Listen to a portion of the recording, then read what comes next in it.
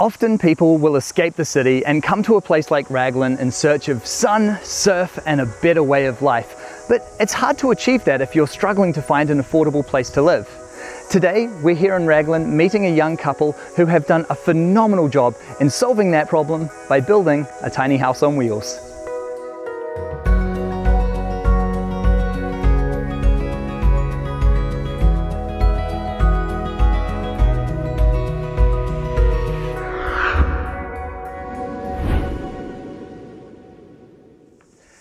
Hey Chris! How's it going? Good mate, how are you? Good, good. Hey Bryce. Hi Eve, lovely to meet you.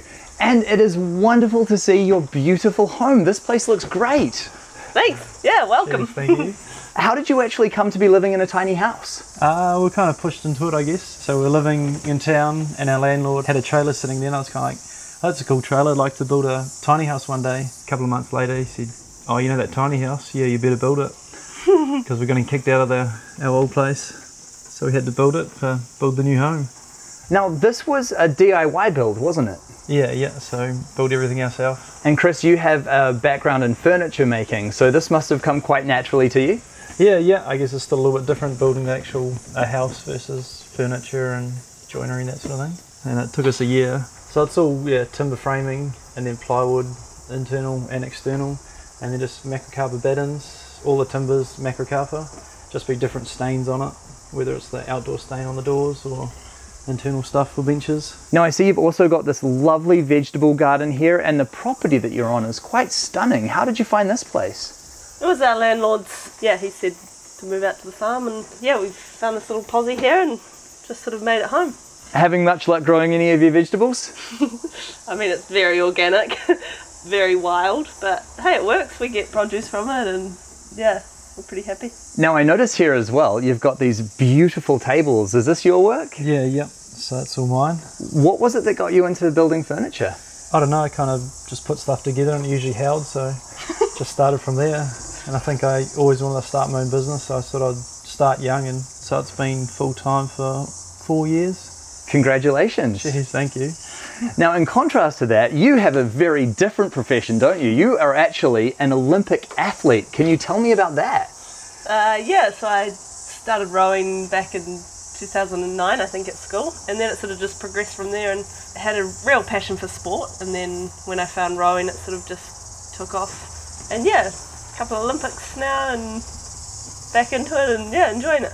Fantastic. So you're hard at work training at the moment, aren't you? Yep, full time. So currently I'm living back in Cambridge, come out here on the weekends, so this is sort of like my holiday home now. But the balance is pretty awesome to have, a really focused, driven aspect of my life, and then to come out here and just really relax and unwind, and having a tiny home here is just, it's literally like a holiday. Another thing that the tiny home has sort of brought for me was I fell into depression after the Olympics, and having the tiny home gave me this purpose of life. I had this goal to get out of bed and to see the next stage of the tiny home and get excited about what's next. And I was actually always about, what are we doing next? Like, what's the next step? I think it gave me a real sort of a boost to have something to chew away at. Really noticing that the tiny home helped me get out of depression, that goal, that then stemmed on to my life, and that having a goal, having a purpose is quite important. And so not only the tiny home, but heading forward into life, setting goals in whatever areas in our lives that may be. And it's probably like a lifetime goal of mine, building so many tree huts when I was younger, to actually, I was like, I want to build my own house. Doesn't matter about the size of it, but build my own house. Well, I would love to see how you've done everything on the inside. Can we check it out? Yeah, come on in. All right, thank you. This is lovely. That window right there is just such a great feature, isn't it? It's very large for a tiny house, but we sort of wanted that transparent sort of flow, making it feel like we're almost outside still. So Chris, as a furniture maker, you must have had a great time designing and building all of the furniture and cabinetry in here. I don't know about great time, but it's good looking back at it now. Kind of taking a few goes at everything to try and get everything to fit right. The stairs, we had 3 goes at that. Yep. At one point I was throwing the bits of timber out the door having a tantrum, eh? So we got there in the end. First of all, tell me about the couch. That looks like a really cool design. The guest wing, so that's when all the friends come over, folds down into a double bed, and they've got the 4 boxes underneath for storage, and then they kind of pull out as well for added seating around the place. Brilliant. Now, it's really interesting to me how you've got the fire up there, because that looks like a very unusual place to put one. That was last minute to put in, and we realised we needed it in the winter. And I mean, there was not much space to put it, so we threw it up there. How does it work up there? Perfect. Good height for feeding, and yeah, it cooks the place. And what is that contraption on the wall behind the fire? So it kind of shows us everything we need to know if we're going surfing or paragliding. You got wave height, and then wave period, high tide, low tide, wind speed and wind direction. And how on earth does it tell all of that from your living room? So there's a clever guy, Mark Duvest, who's made a website which takes all the data from lots of different websites and then connects to that, so it's connected to Wi-Fi. So it's quite a cool bit of kit. So I guess that is something which is an essential bit of kit if you don't have a view of the ocean. Yeah, that would be our view, is it? Exactly, yeah, our ocean view. Now tell me about the design of this kitchen. It looks very large and very functional. Something we didn't want to skimp on. We spend most of our time in the kitchen. You know, we didn't want to have us chopping veggies on top of each other, and so we thought, why not just max out and see what we can do to make it big. You've got a nice deep sink there. Yeah, she's pretty big, but that's probably another thing we wanted as well.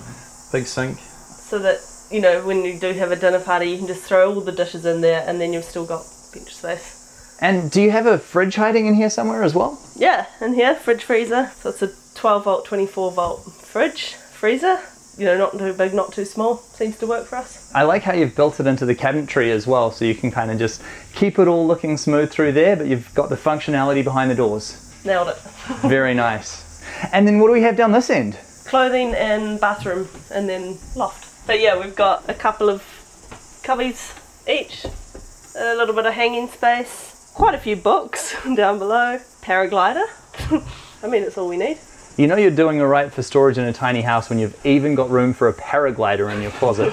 Yeah, I mean, we didn't want it out in the shed, so that's sort of a specialty item, and you know, it gets its own home. And what is it that's going on the side over here? The dining table folds out, and then dinner for 12 was our aim, but we've only had dinner for 10 in here. Hey, dinner for 10's doing pretty well, mate. What size is the house here? We're 6.8 long by 2.4 wide, and then the full height 4.2 at that end.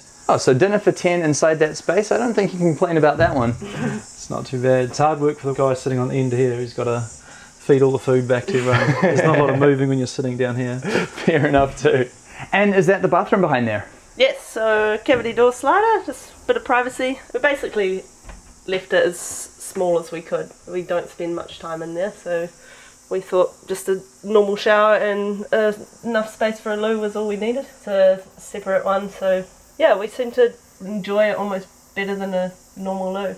There's a fan in it that's running the whole time, so it smells less than a normal loo. Now, tell me about the stairs. It looks like there's some interesting stuff going on here. So that was our third go at it. There's storage at the top, and then washing machine in the middle, and just another storage again, and then a cat bowl under the bottom step. I'm impressed that you've managed to fit the washing machine in there as well. That's good going, isn't it? So it's pretty much dimensions of the washing machine, and then that's what we built it around. So I guess that's why it was kind of so tricky to start with. Get the stairs and the washing machine under there, but we got there in the end. Now, let's talk about this loft, because it is really interesting what you've done here. The way that you've built this loft in, it actually looks very open to the rest of the home, and it doesn't really close off the space in any way, does it? Yeah, I guess we just wanted the stairs to go up, but the stairs not going so high that you're having to bend down to get onto the top step. So you can still stand there while getting onto bed, but then trying to keep the loft as small as possible so it weren't interrupting the rest of the space through the house. So how long have you been living in the home now? So probably living in here for 18 months, maybe a year as a completed house.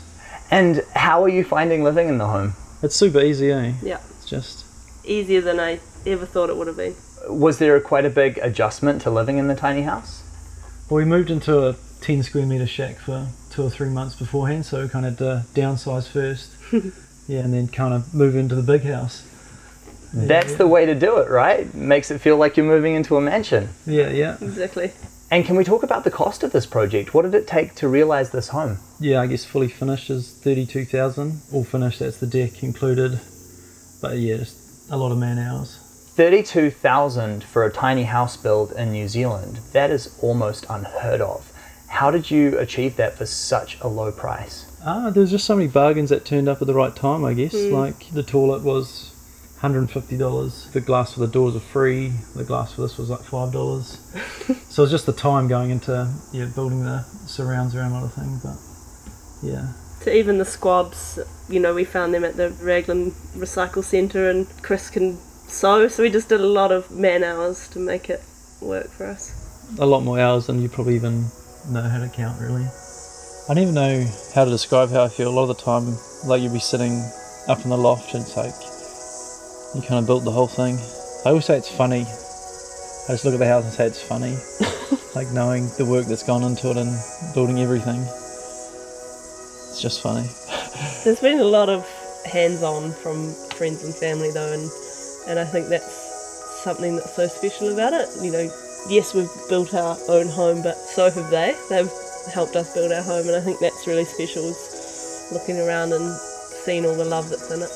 I really like the design of this home. I can see all of the time that you've put into the cabinetry and all of the time that you have spent searching for those incredible resources to make this happen has really paid off. Thank you so much for sharing your beautiful home with me. Thank you so much, Bryce. Thank you. Thank you. I absolutely love the approach that Chris and Eve have taken in this house. Chris has all of this skill as a furniture maker that has been transformed into an incredible home, and the way that they sort out the bargains to make this house come out at a remarkable figure is truly impressive. It really goes to show that if you set your mind to it, it can still be done to build a wonderful and affordable tiny house.